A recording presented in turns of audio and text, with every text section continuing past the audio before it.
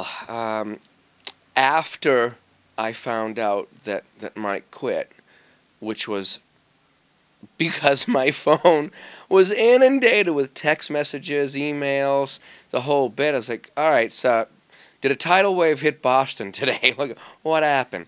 I immediately knew it was something I wanted to do badly.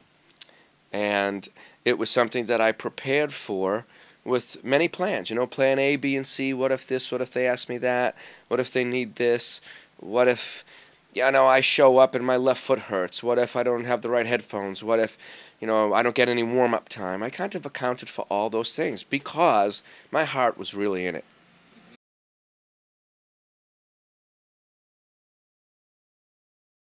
Well, I didn't approach this any different than I approach any audition. I've had approximately 44 or 45 auditions in my life, and I want this to come out right. Now, I've won every single one of them, but it's not a matter of I never think I'm even a better player than the next guy. I have the fear of God in me. I really do. I've been given some gifts. I don't want to fall short of those, so I work really hard, and I always think somebody else is working a lot harder than me because I know as a teacher, talent gets you to a point, but then you have to work. So, you know, and my drum teacher used to say it. He's like, you know, I don't care who you are, who you think you are, whatever, the guy that plays each song 300 times, he gets the job. So it's very humbling being brought up like with that in me from age, you know, 10 to 18. So I approached it the same way I have done everything. Just everybody else has a little bit more than me, and these guys are going to work harder than me, so I just have to get up at 5:30 in the morning and do everything I can do. It wasn't difficult. I had been, now this has to come out right. I had been wanting to leave for a few years anyway, but it was more like I wanted to go to something. I wanted to go to a band. You see, because I love teaching, and I learn a lot from the students. When I teach, I become a better player, and it helps me become a better person too because I have to be unselfish. I have to put another person first every day, and to do that 8, 9, 10 times in a row a day, it begins to form a habit where you learn to listen to others and put them first. So I loved that. It's just that I wanted to leave the college environment where I had to be there so much and I couldn't perform. If I could have performed a lot more and maybe gotten away with being away 4 weeks, because I made up all my classes. I never missed classes, and I always made them up late night, weekends, and I always gave students extra classes too. And I have, you know, more than a couple hundred emails in case I ever had to prove it. But, you know, I wanted to do it on my own terms, and you just can't do that in that environment. So I really needed to play. And so it wasn't tough for me to leave that, but it was very emotional for me to leave my colleagues, who I love to death, and the students, and just that feeling. It was just such a great place.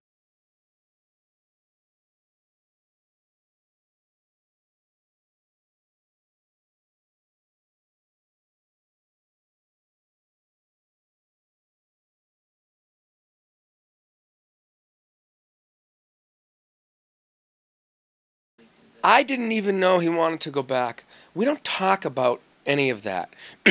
None of that is my business. None, and like all kinds of stuff that comes out online, it's like it really is not my business. I don't ask, and we don't talk about it. So I find out online. It's like, oh my gosh. But yeah, we're just moving forward, and I need to say that perhaps the reason John has responded to these kinds of questions the way he has is because, look, I think when we all want to know the unknown or learn something new, the truth is not an easy thing to find. The best decision is not easy for us. Otherwise, none of us would make mistakes, you know. But there's something that happened in that room when I auditioned that day where the truth, as far as passion, heart, spirit, things that are out of our control, things that are just in there. I don't even choose them sometimes.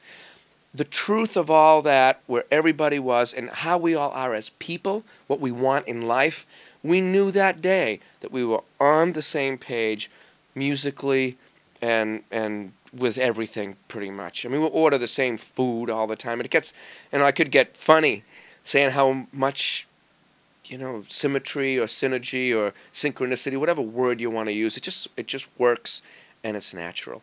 And so, yeah, none of that really crossed my mind. It wasn't anything I was ever worried about because I knew that the bond was strong.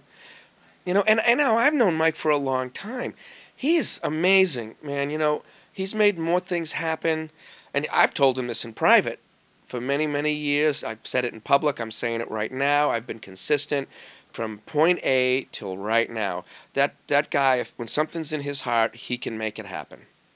And I have no worries that he won't make the most amazing thing happen. So I had feel-good vibes the whole way for many reasons, and that's one of them. Right.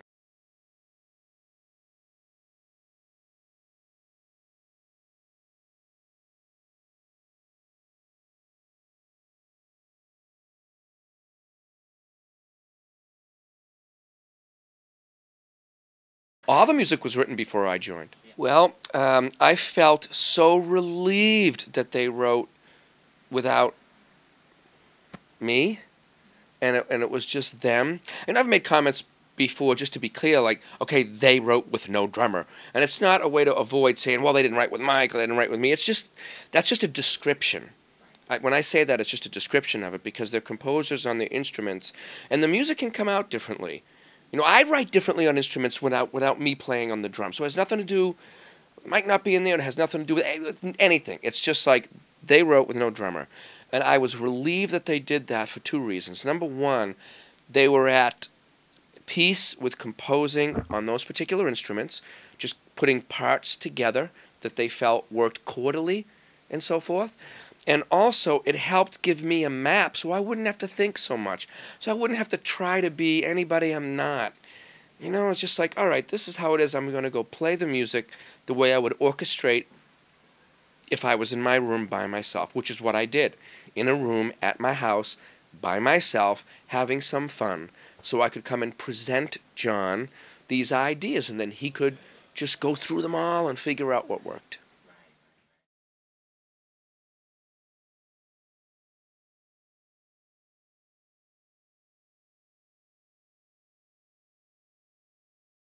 Gee, I'm a fan of all of it. It's because all of it is interesting. It's just nothing boring about this music and this band. So for me, it's a pleasure to play the pre-existing parts. They're absolutely tremendous, fun.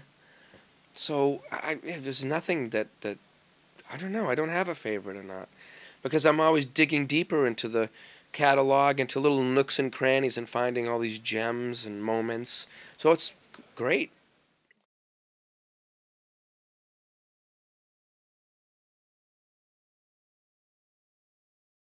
Yes, I did. I started out as an engineering aide because I didn't have a degree.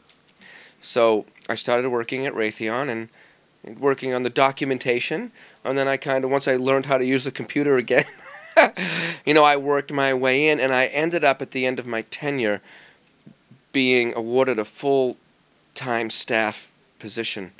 So that meant that I could be creative with the programming, and the very day I got the stack of programs, I stared at them in my office, and I stared at them, and all I thought was, it's time for me to now go.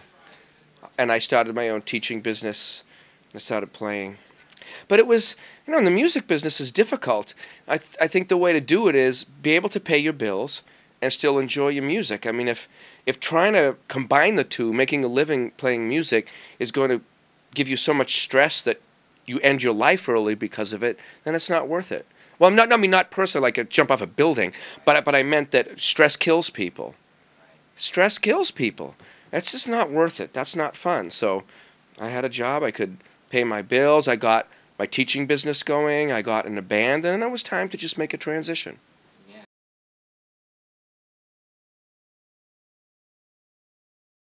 That was the worst bit of nervous tension, making all kinds of mistakes and just breaking everything that I ever had happen. Now, I'm exaggerating a bit. It wasn't that bad because he wouldn't have had me back the following days to record.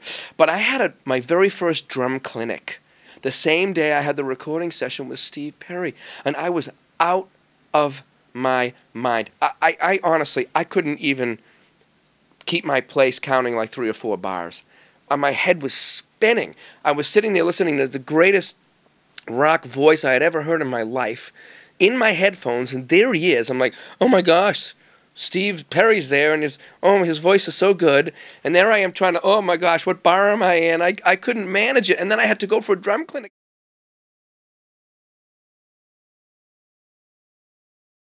I feel like being in Dream Theater now is a sense of completion.